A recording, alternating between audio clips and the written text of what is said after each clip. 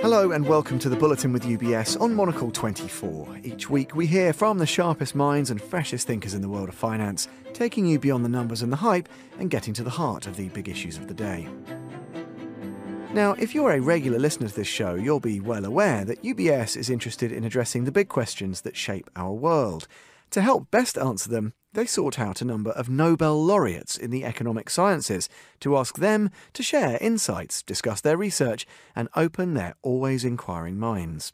This week, in the second in an occasional series of Nobel Perspectives, we're hearing from another such inspirational figure, Sir Christopher Pissarides, Regius Professor of Economics at the London School of Economics, where he spent almost all of his career. He's recipient of the 2010 Nobel Prize in Economic Sciences. On the agenda today, the origin story of his fascination with labour markets, search fictions and unemployment, a powerful exposition on the value of human capital, and a restatement of his belief in the importance of lifelong learning. And I'm delighted to say that Sir Christopher joins me now. Let's start at the beginning, Chris. I know you've talked before about the influence that being born in Cyprus has had, some of your early memories, I guess, of things you saw, and the influences, I suppose, that those early days had on your work and the way that you viewed the world. Do you think you have a unique insight that was driven by that story, where you were born, the things that you witnessed early on? Did that shape, I guess it's inevitable, the man you are today? Well, it's inevitable that your early experiences will shape the things you do later in life. In my case, there are two things that shaped the way that I've thought about the world later in life. One was seeing my father, who left school at the age of 10 because his family couldn't afford to keep all their children in the village, and he went to the city. I mean, the city was Nicosia of 100,000 people, but it was the biggest in Cyprus at the time, and worked for an uncle, then started his own business, and then did well enough. And I could see how hard work is rewarded, how he approached education, which he didn't have. He would do evening classes. And that definitely shaped the way that I was thinking later when I was studying about the labor market and how it works and how people without education can get in, start their own business and progress. But then at the same time, I went to school in Cyprus when there was a lot of disruption to our education. First, it was the independence movement against British colonial rule. Then it was the internal conflict between the Greek and Turkish communities. And that definitely disrupted the education a lot. And it also taught me something else, which is that capital could be destroyed very easily and land could be lost very easily. But human capital, what you have, is the most valuable thing that you have, and it's not destroyed easily. You can make use of it to progress, to go somewhere else. And really that had a lot to do with me coming to Britain as well. When I finished my studies, it was the worst period to be in Cyprus. There was the Turkish invasion war, many missing people of my age. And I decided to come here and pursue a career. By that time, I had the PhD, to pursue a career at universities, do research, and until we could see what would be the best thing for me to do in future, and I'm still waiting to see what would be the best thing for me to do in future. Well, I think it's worked out pretty well. Let's see. You're a very, very modest man. Let's talk a bit about. You've already actually reflected a little in that first answer about this idea of the particular aspects of sort of markets that you've looked at. Most notably, we look at sort of search theory and some of these interesting, I don't know how to describe them to a lay listener, maybe sort of imbalances or this strange meeting where, for example, you can have unemployment, but there are jobs available. I guess, is that question something you quite quickly identified as being something that would be central to your life's work, because it seems so, well, I don't know, it seems it's like a crazy situation almost to the lay observer. Well, that's precisely what motivated me, in fact, when I was a student. Because when I was a student, unemployment was very little. When I started my studies, unemployment was very, very little. It was only about 2%, and people were getting into the labor market very quickly, finding jobs.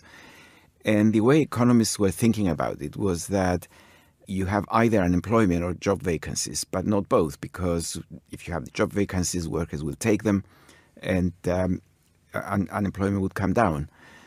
But then later in my student career, and especially when I was thinking to start a PhD, suddenly unemployment started going up. This was in the late 60s, early 70s. And there was a lot of writing about it in the economics literature, but nothing really that explained what was going on. In fact, people were pretty clueless, in fact, as to why unemployment would be going up so rapidly. From 2% it went up to 5%, which is doubled or more than doubled. And then at the same time, there were job vacancies. So amongst the politicians, there were people saying, well, why aren't workers taking these vacancies? They're available. There are jobs available. Why are they unemployed? And again, there were no answers. Some of them would say, oh, it's because, they're lazy and they don't want them. Maybe they get enough income from welfare support and employment benefit. Others would say, oh, because of housing problems, they have to move house to get it. And council housing is not easily available for the unemployed somewhere else. So I thought, this is a problem that needs explanation, and I started working on it. It's, to the layman, it might sound an easy enough problem, but it kind of contradicted everything we knew about the economics of unemployment up to that point. We just didn't know how to think about it. There was no framework in which we could put unemployment and job vacancies and think, except for some vague or short statements made in the past, most notably by William Beveridge in the book that set up the welfare state, in fact, in the 1940s. He mentioned something that later on people drew in a diagram and called it the Beveridge curve, and still called the Beveridge curve. But that has been absolutely central, explaining what Beveridge was saying, what the Beveridge curve was saying, absolutely central to my research. And I guess there's something interesting here, which struck me at least, and I know you've spoken before about the kind of human element here, and there's a human connection. You've talked about people finding work and how that market operates as being almost more, or having things in common with, say, other human relationships, which are explicitly emotional and not at all economic in character. Is that one of the things, perhaps, which made other economists before you less receptive to looking at this space? Because those kinds of things are quite understandably more difficult to quantify. They're not just ones and zeros. There's a bit of a kind of an X factor about it. Well, precisely that, because if you think about unemployment, a person suffering unemployment is one of the 2 or 3 worst things that could happen to them. There is death of someone very close to you, divorce, usually, not always, and unemployment. Those are the 3 big shocks, if you like, in your life that will make you very unhappy. And yet, as an economist, you have to step back and look at it in a cold-blooded way, in a kind of mathematician's way. You want to write down some equations, some numbers and symbols that will tell you what's going on. But at the same time, you have to acknowledge that it's something that involves the emotions of someone. It involves decision-making in very difficult times. There are many pressures on the person who is unemployed. You might say, am I not wanted? Am I not capable of doing anything? Am I running out of money? And combining those two was the most difficult thing to do in both in my research and when others were working on unemployment. The way economics evolved, it started off by descriptions of what people do, and then it became a little bit too abstract, where the human element was missing entirely. Keynes was probably the last economist in 1936 who tried to bring it in by saying there are psychological laws of how people behave. But after that, people reduced it into what he himself called the pretty diagrams, or pretty symbols of theoretical economics. And that's what I tried to do, really. I tried to bring in what I consider to be the important factors that people look at when they lose their job and they're trying to find another one, and the factors that they look at when they are in a job that they're not very happy with, and they're trying to study the market, if you like, and consider moving out. And the essence of economic modeling is that you have to strip it down to its essentials so that you can write it in a simple model that statisticians or econometricians can put numbers to it and tell you whether it's significant in today's market environment, or whether it's not. And I can see and we can hear this fascination with the human side of it, trying to incorporate that into the modelling. And you even began by talking about your father, this amazing sense of the transformational power of work and of what that can do for people. If we come a little bit more up to date, Chris, how is that transformational power changed, or how's it evolving when we consider new technologies? Because this is something I know you've also written about and you talk about frequently. People talk about AI and robotics and all the rest of it. The pace of change seems to be faster than at any time over the last 40 or 50 years. Now, that may not be true. But how is technology shaping that transformational power? Is it changing what it is fundamentally, or does that stay the same? Well, technology, of course, is changing work all the time. Sometimes faster, sometimes not so fast. But if we look back at the beginning of industrialization, which started in Britain late 18th century, then you have sort of gradual changes in the world and technology taking place, and then suddenly a big shock arrives that changes everything. You know, the big shocks in the past were the railways, the steam engine before, electricity, I think, was the biggest shock of all, actually, in my view, even more than robotics. And now we have more and more automation, digital platforms for trade, robots doing the work that human beings were doing. The pace is faster now, but another feature of what we have now is that we have machines, basically, that can do a job better than human beings can do. It's a sort of thinking job, not a manual job where you know, obviously an electric drill can drill a hole in the wall much better than a human being can do without any use of electricity.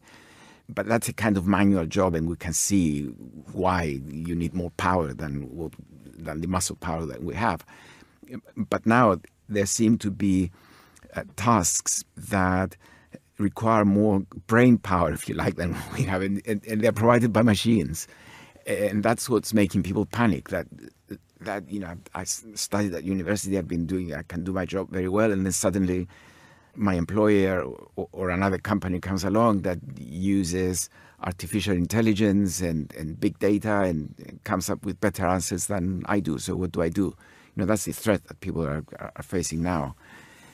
I'm generally positive about the outcome of these new technologies, but there will be transformations in the labor market, and they will be big, and we have to be prepared to accept those, to see how we can make best use of them and how to move on to different types of jobs within the next 20 to 30 years. You talked earlier about still learning, still being hungry to add to your knowledge, learning in a great seat of learning where you work from day to day, of course.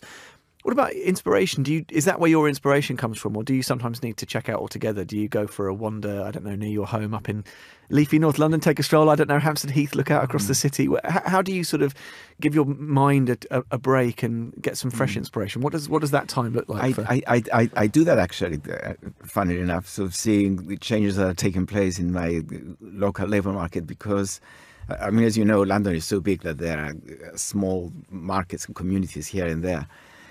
I mean, I do enjoy walking down my high street and seeing what new shops there are, what people are buying, how they are buying, you know, how much is being delivered in brown boxes with a word beginning with an A, most of them written on the box.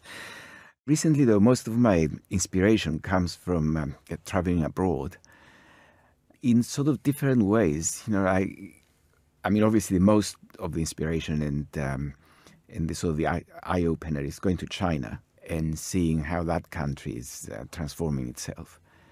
Before this big Chinese takeoff and growth, if you asked an economist, they would probably have said, oh, you know, you cannot have growth without a liberal democracy and openness and transparency and open market.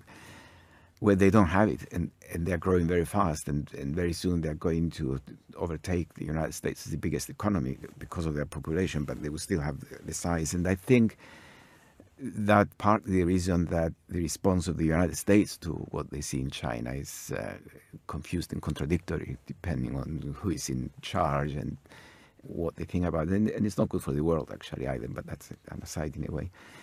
So that's one. But then I also get inspiration when I go to countries like Denmark, for example, and I walk in there because I was there recently. and walking their pedestrian ways and seeing how clean the environment is, what they're doing, how different they're doing it from us. Because I always admired the Scandinavian countries, the way that they run their social programs and their employment and their health and care and so on. And seeing the sort of, I call it the post-industrialization phase, in that what you care more about in those countries and what we should be doing more in our countries is not be obsessed with rates of growth, with the number. Is it 1%? Is it 2%? But be more concerned about the quality of growth and the quality of life in terms of the environment, of the working environment, of the physical environment outside, in terms of the provision of social services, fight against poverty. And it's one of the reasons, in fact, that I never felt very comfortable being in the United States and thinking of settling in the United States, when all my colleagues that achieved something in economics would go there, because their universities are obviously very, very good. Go to Harvard, MIT, Stanford, whatever is, you're at the top. But I don't like just to be in the ivory tower provided in Cambridge, Massachusetts, and not look outside. And you do see poverty there, which, I would feel so ashamed to see that on my doorstep, actually. Chris, it's been really wonderful speaking to you. I'm certainly glad, speaking as a Londoner, that you've stayed here for so long. Maybe as a final thought, do the same big fundamental questions. We kind of started by talking about what prompted you to study, to move into this area of expertise, even as a youth, and the experience of watching your father as a young man and the rest of it. Do the same fundamental questions still preoccupy you now? I don't know. It's funny, if you were starting out in your academic career now, do you think you would take a different course? I always find it interesting, can reflect over sort of 50 years of extraordinary research and writing and all the rest of it. Well, I'm sure I would go for the big question always, because I think that's where you can make a real contribution. And when I started my work on unemployment, that was the big question. Why is unemployment going up, and why are we not understanding it? What are we going to do? Now that's not a problem so much. Unemployment is still there, but we know how to deal with it. I don't want to take any credit for that, but many governments do use the various models and various propositions that we developed in the work with others, and many others actually who worked in this area of research. If I were looking at labor markets now and say what is the big problem in labor markets, I would say inequality, because the way that technology is changing, and the way the rates of return to capital and labor are moving, there's a shift towards capital and towards the owners of capital. Digital capital, you can see who are the wealthiest people on earth. And even in countries like China, where as a less developed country, the wealthy people were the ones who own land, or that the government made land available to them. But in the last 10 years, you have the internet entrepreneurs, the Jack Ma's of this world, overtaking them. So ownership of capital, of digital capital, brings in inequalities in the labor market. You need to own capital to avoid the inequalities. But how can you make sure that workers benefit from that huge, enormous rate of return on capital when all they have is labor? And that's a very, very difficult question to answer. And that's what